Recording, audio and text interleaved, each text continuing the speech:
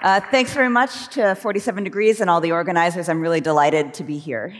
First, I want to let you know the slides for this talk are available. You can either search for my academic homepage, and then it's lambda.pdf, or I tweeted them out last night. So if you'd like to follow along that way, you're very welcome. So I should confess that this is going to be a math talk, because I'm a mathematician, and I feel very uncomfortable if I say things that I'm not 100% certain are true. So I apologize about that. But I'm not going to attempt to discuss anything to do with my own research, which is in higher dimensional category theory and more recently in homotopy type theory. Though if you want to talk about that, please come find me sometime today.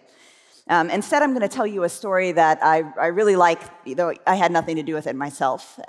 This goes back to PhD thesis of Eugenio Moggi, and then follow-up work by Gordon Plotkin, John Power, Martin Hyland, and many, many others.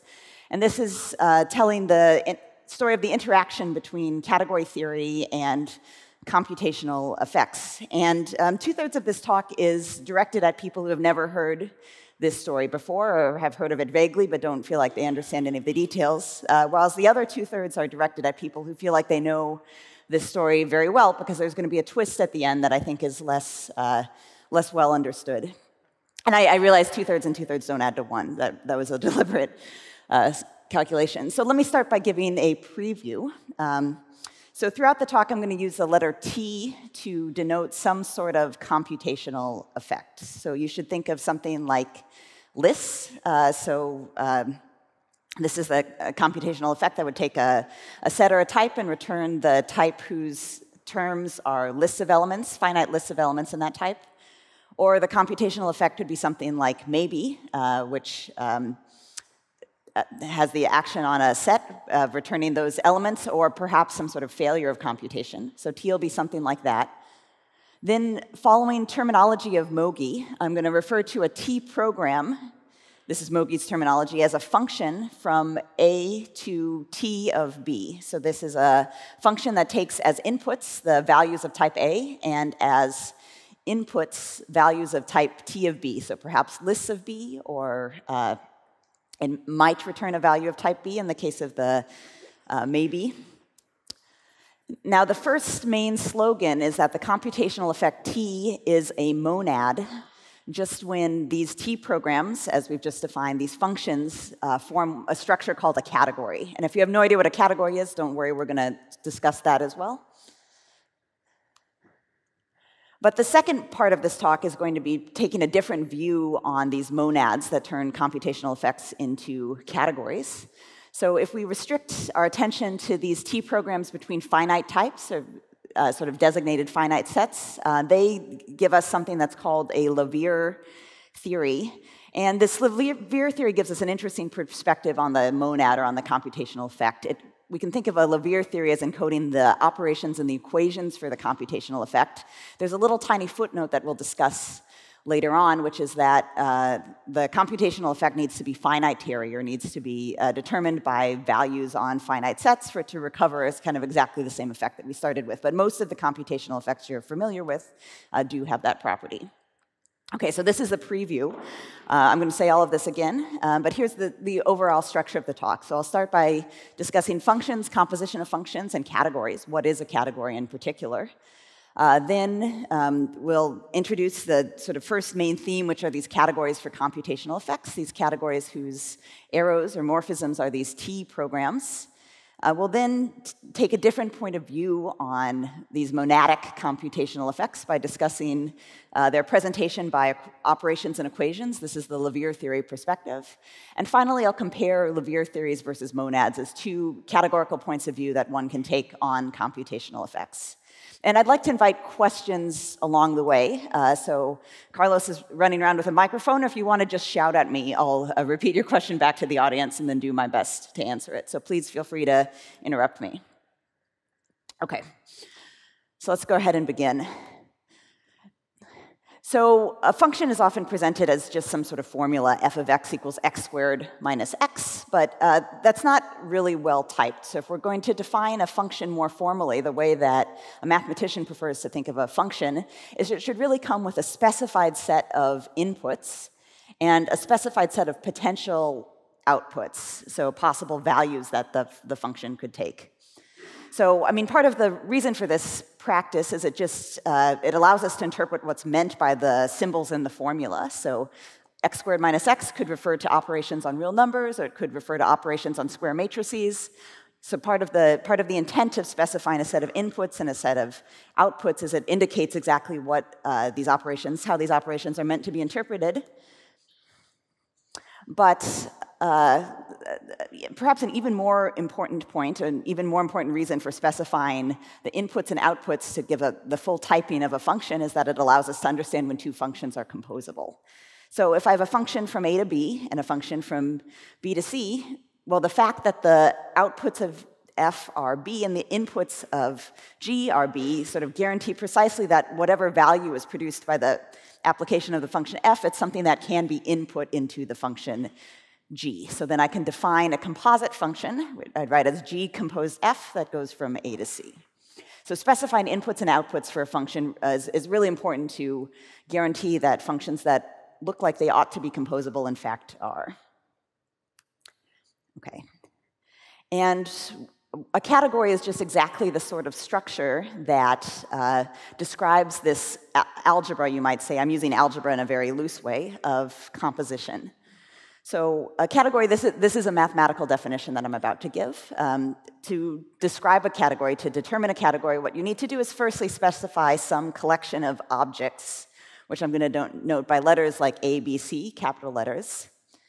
And then I need some notion of arrows, and each arrow should have a specified source and target among the objects. Just like for functions, we always specify the inputs and the outputs of the function. And then there are two additional structures that a category must have. First, there should be a composition rule that says that if I have any arrow in a category from A to B, and any arrow in the category from B to C, then there exists a specified composite arrow, G composed F, whose source is the object A and whose target is the object C. So that's kind of the first and most important part of a category. And then the second requirement is that each object has something called an identity arrow, which we'll write as ID sub A. This is an arrow from that object to itself. And then the rule is that identity plays like an identity with respect to the composition operation. So when you compose identity arrows with other arrows, you return the other arrow again. And then the final requirement is that this composition is associative. If you're not sure what's meant by associative and unit, all those aren't really going to feature in this talk in any way, so don't worry so much about that. Okay, so I don't think I need to persuade an audience of functional programmers that composition is important, that that composition is an interesting structure to axiomatize. But it's not maybe as clear why identity arrows should be part of the definition of a category, why you should ask for an identity arrow. And the real point for these identity arrows is it allows us to make the following definition. So in any category, you can define the notion of an isomorphism. So an isomorphism is something that would exist between a pair of objects in the category. So in any category, we can say that objects A and B are isomorphic, or that there's an isomorphism between A and B, just when we have an arrow F that goes from A to B, and we have an arrow G that goes from B to A, with the property that when we compose these arrows, G compose F and F compose G, I get back the identity at A or at B, respectively. So one role that identity arrows play is they allow me to define isomorphisms. The requirement is that I have an arrow pointing in each direction, and then when I compose the arrows one way around or the other way around, I recover these special identity arrows. And isomorphisms are really kind of a big deal because whenever I have two objects that are isomorphic, it turns out that any category theoretic property, any property that you would define in the language of category theory that's true of the object A must necessarily be true of the object B.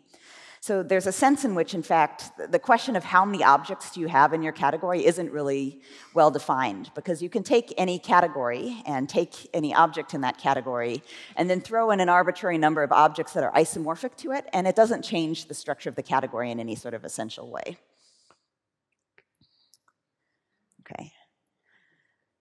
So I wanted to mention a couple examples of categories. These are some very simple examples, but the only ones that will really feature in this talk. So firstly, there's a category whose objects are sets, and actually for the purposes of today, I'd like to pretend that these sets are finite, because it'll allow me to talk about computational effects using fewer words. The computational effects I want to introduce can be defined more simply for finite sets, but there's no mathematical reason to restrict to finite sets only.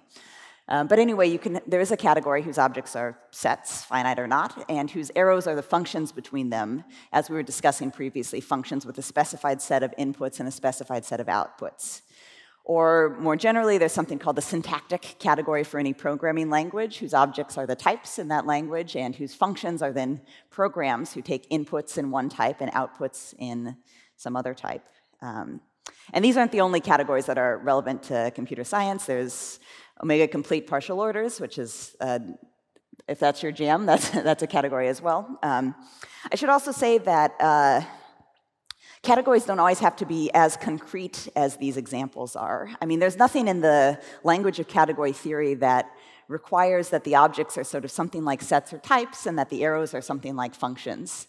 So for instance, one of my favorite categories is defined like this. So its objects are natural numbers. So not the set of natural numbers. Each natural number is an object of the category. There's an object 1, there's an object 2, there's an object 3. For this example to work out, we should not include 0 as a natural number, but all the positive natural numbers can be interpreted as the objects. And then an arrow in this category from a natural number n to a natural number m is just an m by n matrix of real numbers, if you like.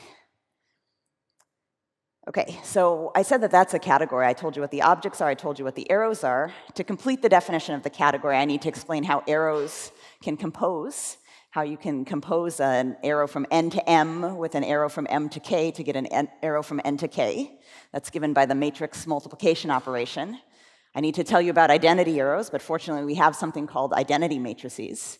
And so the point is this kind of mathematical structure, which doesn't feel like a category in quite the same way as the examples we've discussed previously, it is equally well satisfies the axioms.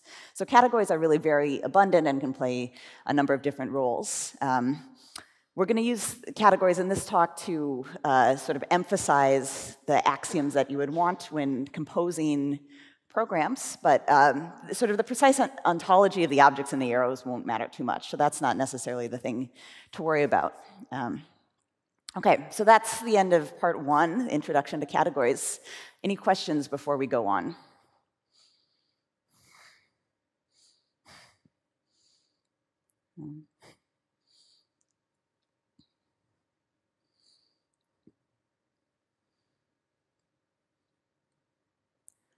Okay, let's proceed. All right, so now I want to tell you exactly what I mean by computational effect. So a computational effect is going to be some sort of operation that takes in, let's say, a set or a finite set and then returns another finite set. So the examples I want you to have in mind are on this list. So one of these computational effects is lists, that takes a set X and returns the set whose elements are lists, finite lists of elements in X. There's a computational effect maybe, that takes a set X and returns that set together with a new element that we might interpret as sort of false or failure of composition or this program did not terminate, something like that. We have a generalization of this idea. This is the computational effect exceptions. So here it's defined with respect to some other finite set E, whose elements are these exceptions. And this computational effect acts by taking your set X and then returning the disjoint union of X and E. So what that means is that the values can now be elements of X, but also this elements of the set E of exceptions. So there's something called side effects that takes a set and then returns the set whose elements are functions from your set of states, that's what the interpretation of S is, to S times X. There's non-deterministic,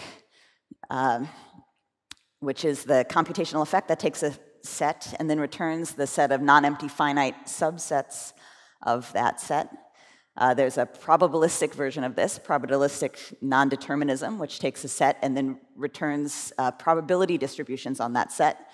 I'd have to define a probability distribution in a more complicated way for non-finite sets, but these are meant to be finitely supported probabilistic distributions. And then also there's the continuation. So this would take a set X and with respect to another set R, and then return the set of functions from X to R to R. That example I kind of want to keep separate from the others for a reason I'll discuss at the very end. Okay. So when we refer to a notion of computation or a computational effect T, so any of these effects that we've just mentioned on this list, so following Mogi's terminology, we're going to say that a T program from A to B is a function whose inputs are the set A and whose outputs are T computations in B, so elements of the set T of B. And the idea is we should think of a T program as some sort of fuzzy or some sort of funnily defined function from A to B. So we're going to use the squiggly arrow notation. The squiggly arrow is meant to suggest that it isn't actually a function from A to B, because a T program is really defined to be a function from A to T of B. But we can think of it as some sort of process that starts with an input set A and gives us an output set B. So let's just work through some examples of these T programs. So in the case of list, a list program is a function from A that then returns a finite list of elements of B. A maybe program is a function that takes as input an element of A and then possibly returns an element of B as output, or maybe it fails to compute. For exceptions, we could have a number of also exceptions in a program.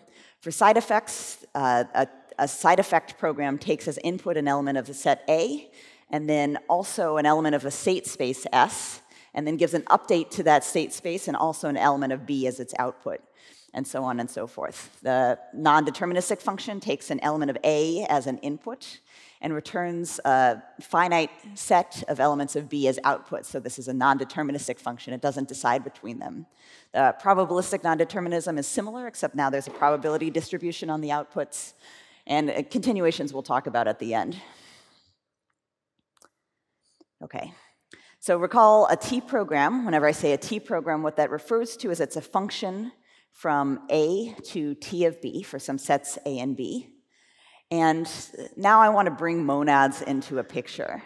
So monads were really motivated by something we might call the categorical imperative, which says that these programs should form a category. In other words, programs should be composable. Okay.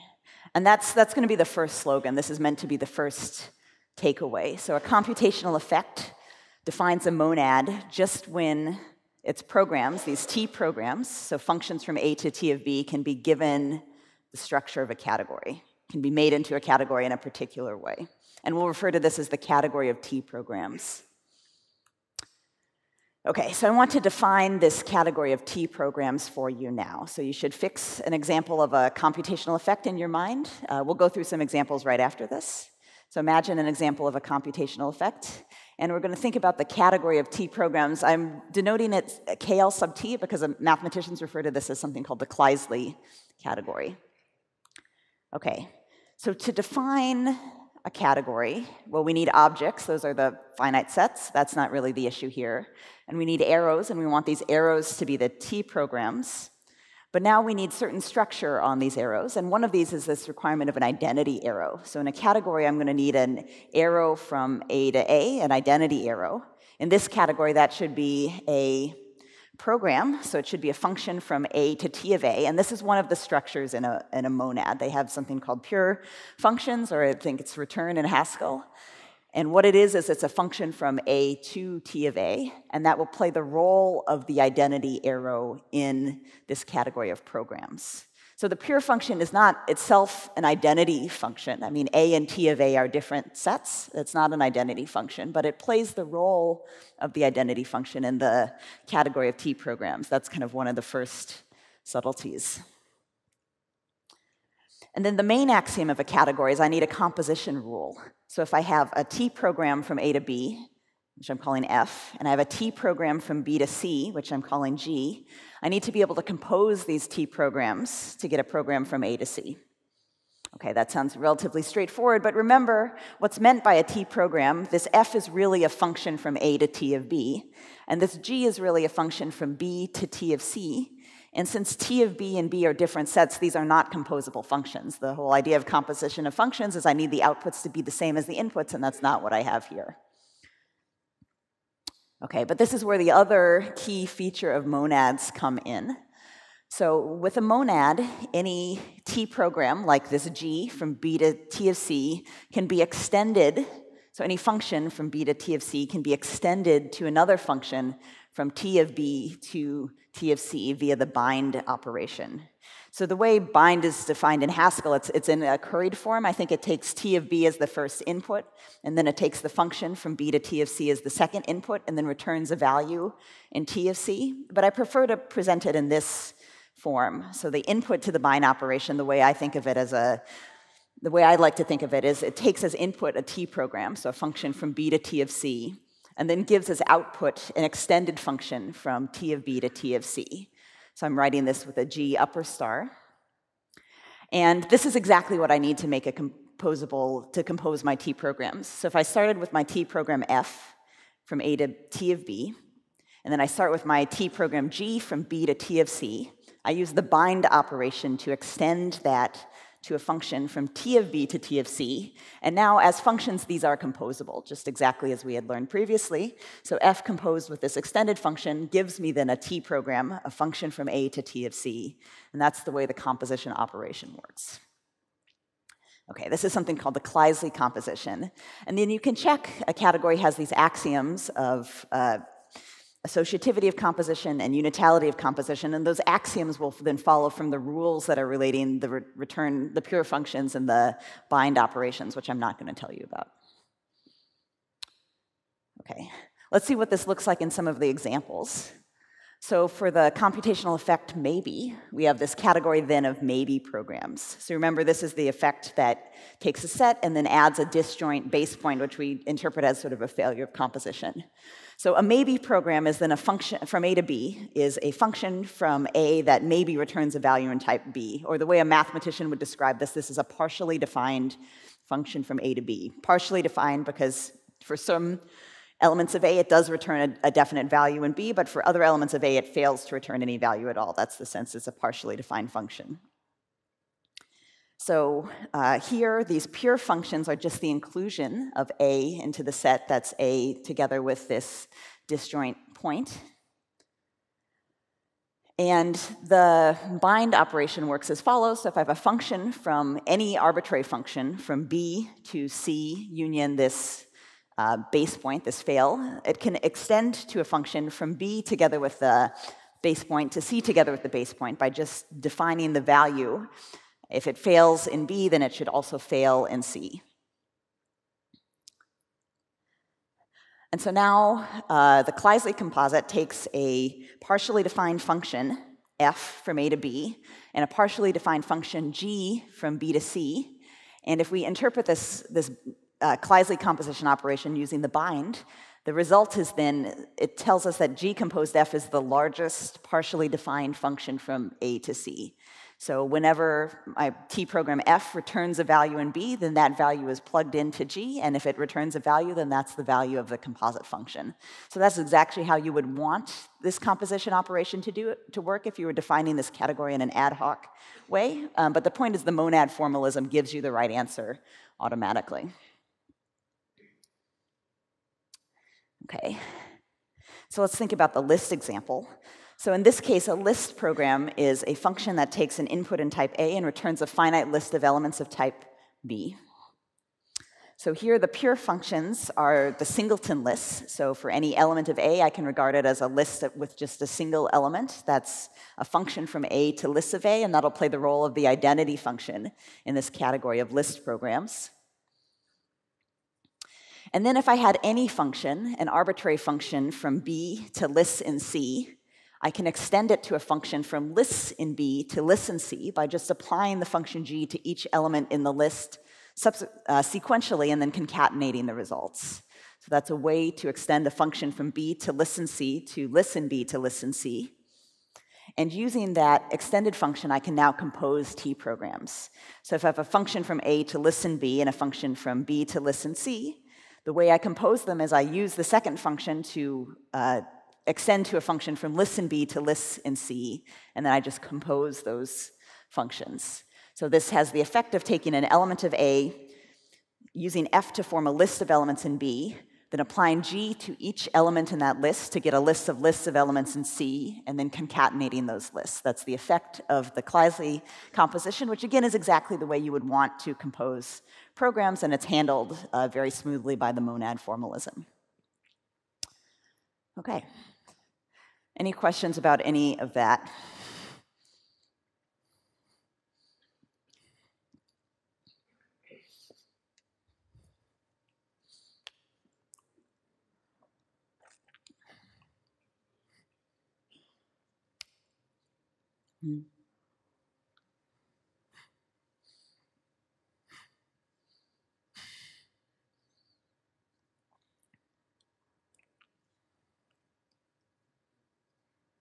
Yeah.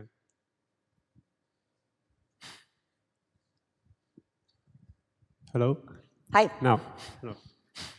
Is there any other way for composing functions with lists apart from flat mapping? Right. So we speak slightly different languages, so let me reinterpret your question in my language. So, so a monad is, among other things, a functor. It's an operation that takes sets and returns sets, and to extend a functor to a monad is then to give specifications of this return operation this pure operation and this bind operation. And in general, there are different ways to define them. So yes, there might be other ways to compose list programs, and from my point of view, that would define a different monad structure involving lists. So. Right, so these are, I mean, basically all of the examples I listed are, can be interpreted or can be fully specified in lots of different ways. So yeah, absolutely. Was there another question? No?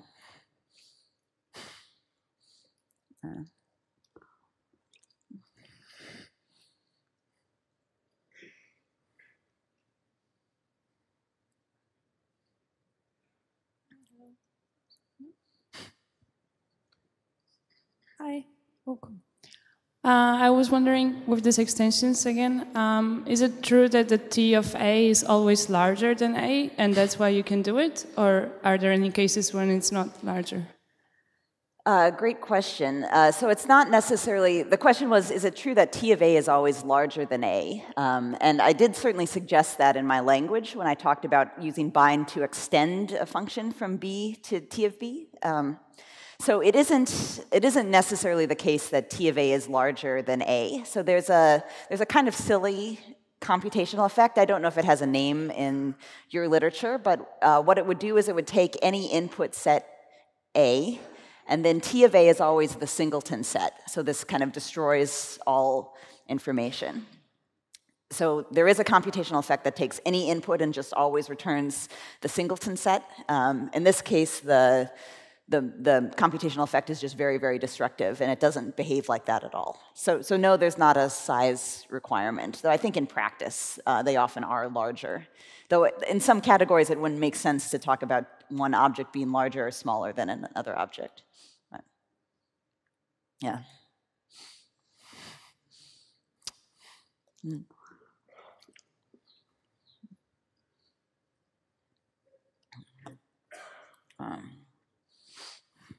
Hi.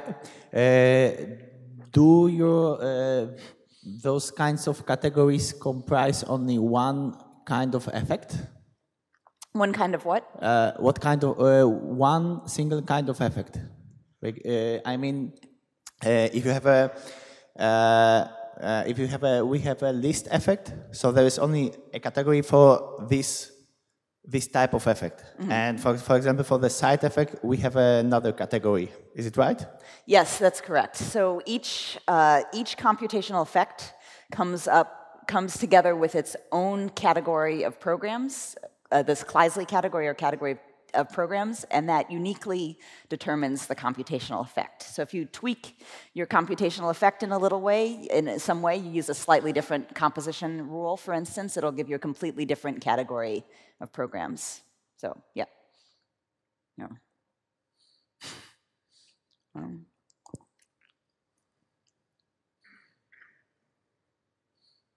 Hi.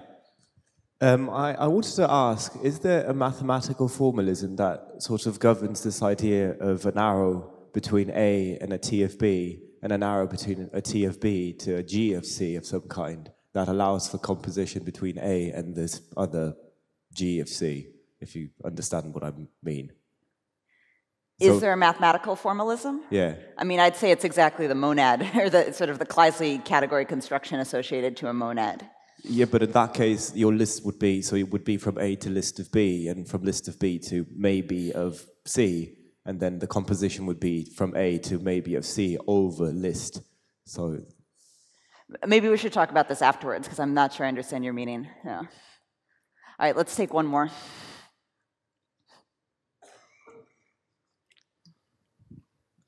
Hi. In your previous slide, you said that the function from A to C was the largest partial function. By why is it partial? Isn't it defined for all of A? Right. So the way, in the category of maybe programs, a maybe program is defined to be a total function from A to the disjoint union of B with this new element, which we interpret as saying that the program fails to return a value.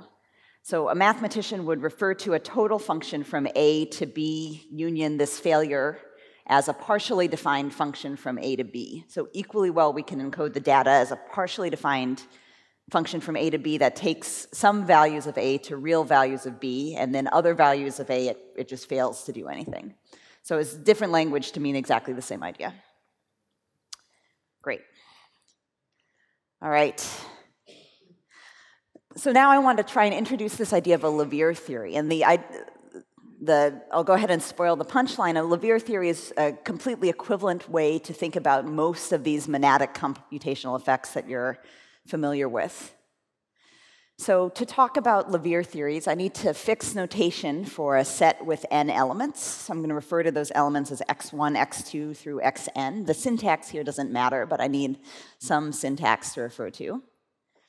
And let's think now about the arrows from the singleton set to the n-element set in the category of list programs. So by definition, an arrow from 1 to n is really a function from the singleton set to the set whose elements are lists of elements in my n-element set. But equally well, I could think of a function from a singleton set to another set as just an element of that set, namely the image of this function. Okay, so let's think about an example. So I can form a finite list x3, x5, x2, x5. This is a list whose elements are members of the set of 6 elements. And I can think of this arrow, this list program, this arrow in the Kleisli category, well, as just being given by the data of this list of elements in the set of 6 elements. And I can think of this as encoding some sort of 6-array operation. It's giving sort of a code or a name for a 6-array operation, which I might think of as taking 6 elements, forgetting 3 of them in this case, and then combining the remaining ones in the order that are specified. And that's going to be the first idea of this Levier theory perspective on a monad, is that if I look at the category of programs for that monad, and then I look at the arrows from 1 to n, I think of these as encoding some sort of n-array operations. Okay. So an arrow from 1 to n in the category of programs, we're going to think of as encoding a n-array operation in some sense. But a category of programs has this further operation, which is composition. And what composition is going to give us is equations between the operations. So let's think about a few examples. So still we're working in the category of list programs. So what these squiggly arrows refer to is it's a function from the domain to lists of elements in the target. So for instance, there's a list of 2 elements given by x1, x2. That's the arrow on the upper left. Then there's a list of 3 elements given by x1, x2, x3. Those are the horizontal arrows. So those are 2 lists of elements. And then there's there's a pair of arrows from 2 elements to 3 elements in this category of list programs. So what an arrow of that form should be is it should be a pair of lists of 3 elements. And so in the top diagram, we've got the list, which is the singleton list of just the first element, and then we've got the list, which is the pair of the last 2 elements. And if you had paper and a bit more time than I'm going to give you, you can work out, using the bind operation for list, how to compose these arrows. And you'd see that the arrow that's upper left and upper right compose to the arrow at the bottom. So these triangles are indicating compositions in the category of list programs. And if we remember that these lists are codes for operations, then we'll see that these compositions encode equations between the operations. So the list x1, x2, x3 we can think of as being some sort of ternary operation that takes 3 inputs and produces a single output. And to say that that's factors in this way, in this category of list programs, say that that ternary operation is equal to the operation that's built by composing a binary operation that combines x2 and x3, and then takes that result and then applies another binary operation that combines that with x1. So this top diagram, which is some composition relation in the category of list programs, encodes an equation between the corresponding operations. And similarly, in the bottom diagram, we have different arrows in the category of list programs that compose to the same arrow. So this is giving me another sort of operation. So I've chosen this example to illustrate a particular property that the composition operations that arise from the category of list programs will necessarily be an associative composition operation. And that just follows from the structure of arrows in this category. So what's the summary? If we look at these finite sets, these specified finite sets, which have 1 element or 2 elements or 3 elements or n elements in general, and we look at the arrows and the compositions of the arrows in the category of list programs between them, these are going to define something that's referred to as the list theory. These operations and arrows encode some sort of theory. And the intention of having a theory is now we can talk about models. So this is allowing us to move from syntax to semantics. So what a model for list theory refers to is, firstly, it's a set A, and then it has a function, an n-ary function, associated to each of these n-ary operations. And these functions then have to satisfy equations that are determined by the compositions in the category of list programs. So for example, for the composition relations that we had seen on the previous slide, we'll have corresponding operations. So the list x1, x2 corresponds to some binary operation from a to the 2 back to a, which I've written as lambda x1, x2. The other list, x2, x1, also corresponds to a binary operation, lambda x1, x2. And then I'll have this equation between these operations that corresponds exactly to the composition relation in the list theory. And this motivates the following construction. So if I have any one of my monadic computational effects, any of the computational effects we listed previously, I can consider the category of T programs between finite sets. So this is exactly the category of T programs we had discussed previously, but now I'm restricting my attention to these finite sets with 1 element or 2 elements or 3 elements and so on. And if I formally turn around the arrows in that category, this is a construction called the opposite category. If I reverse these arrows, now they're pointing in the way that the arrows and the functions in the model would point. Then that's the construction of a Lambda theory associated to a monad. Okay, I'm not defining what a Lambda theory is for you. If you Google that definition after this talk, you'll see why I didn't define what a Lambda theory is. But the idea of a Lambda theory, again, is it's just given by looking in the category of T programs, restricting attention to the finite sets, and all the structures just given there. Okay, let me put this all together. So Levere theories give an alternate way to think about monads. So let's see if we can see this. So a monad is one of these computational effects. It takes a set and then returns a set of T computations associated to that. Following Mogi, we refer to T programs, namely just functions from A to T of B.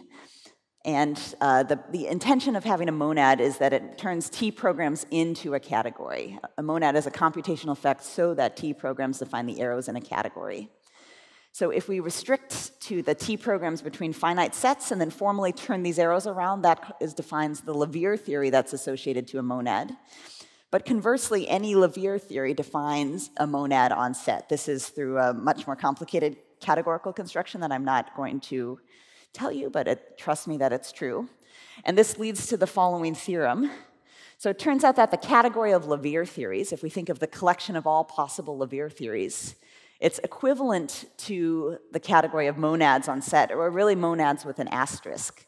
So there's a condition that the monad has to be finitary, which means that its values on all sets are determined in some structured way by the values on finite sets. But modulo that finiteness condition, modulo some sort of technical size condition, monads, which are maybe a more familiar way to think about computational effects, are entirely equivalent to these Levere theories.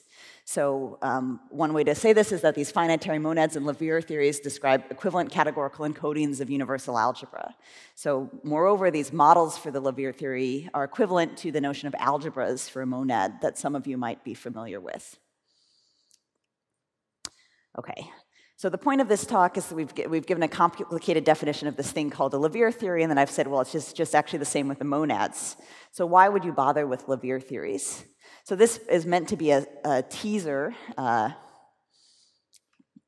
hopefully motivating some of you to learn a bit more about Levere theories. So these are some technical advantages from the point of view of developing the theory of computational effects that Levere theories have over monads. So firstly, monads really act on only one category. If you want to move a monad from the category of sets to the category of omega complete partial orders, you kind of have to start from scratch and define it all over again. Whereas the notion of model of a Levere theory can be defined in any category. You don't have to transport the Levere theory around. It's just available to be interpreted in any category with finite products. So that's a key advantage. An even bigger advantage comes if you're trying to combine operations. So if you have two different computational effects and you want to just have both of them at the same time, there's a notion of a sum operation on Levere theories, and this is another thing that's more complicated to do with monads. There's also a notion of tensor product of Levere theories. This is where you have two different sorts of effects and you want them to commute with each other. You want to combine the operations. And also, if you looked at the presentations via Levere theories for some of the computational effects that you're familiar with, exceptions, side effects, interactive input-output. These are presented by computationally meaningful operations and equations, whereas sometimes the monad, the endofunctor part, is a little more opaque. So this Levere theory presentation can give you some real information about the computational effect. Okay. So there's one exception to this story, which is that continuations. So continuations is not an instance of a finitary monad, so it's not encoded by any Levere theory. So in the case of a set of two elements, what the continuations does to X is it returns the double power set, the set whose elements are subsets of elements of a set of subsets of elements of X. It's not finitary. It does define a large Levere theory in some sense, but this is specified with a proper class of operations. This is getting into sort of set theoretic technicalities, and it really shouldn't be regarded as something in the same framework. So Martin Hyland and John Power say it appears that the continuations monad transformer should be seen as something sui generis. So if you've tried to combine continuations with other computational effects, you might have noticed some issues. And there's a theoretical reason underpinning that, which is this does not fit into this Levere theory framework and so cannot be combined so readily with other computational effects. All right. So let's just summarize. I'll wrap this up. So if we have a computational effect, a T program is just a function from A to T computations of elements of B. A computational effect is a monad, just when these T programs can be composed, when they admit the structure of a category. T programs between finite types, however, also define something called the Levere theory, which presents the operations and equations for the computational effect. And provided that computational effect was finitary, so as provided we're not talking about continuations, this really does recover the full structure of the monad that we started with. So I'm hoping this talk is a teaser that encourages many of you to learn some more about it. Here are some references, and thank you very much. No.